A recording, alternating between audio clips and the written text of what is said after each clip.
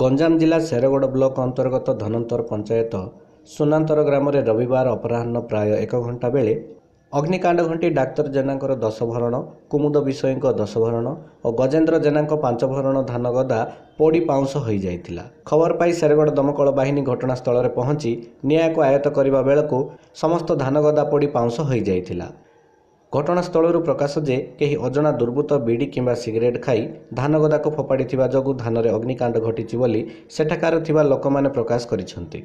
ଖବର ପାଇ ଘଟଣାସ୍ଥଳକୁ ସରପଞ୍ଚଙ୍କ ପ୍ରତିନିଧି ମକରା ସ୍ୱାଇଁ, ସମାଜସେବୀ କାଳିଆ ଜେନା ପହଞ୍ଚିବା ସହ ଚାଷୀମାନଙ୍କୁ କ୍ଷତିପୂରଣ ଦେବାକୁ ଦାବି କରିଛନ୍ତି। ଗଞ୍ଜାମ ଜିଲ୍ଲା ଶେରଗଡ଼ରୁ ଦେବୀପ୍ରସାଦ ଦାସଙ୍କ ରିପୋର୍ଟ, ଉତ୍କଳ ଖବର।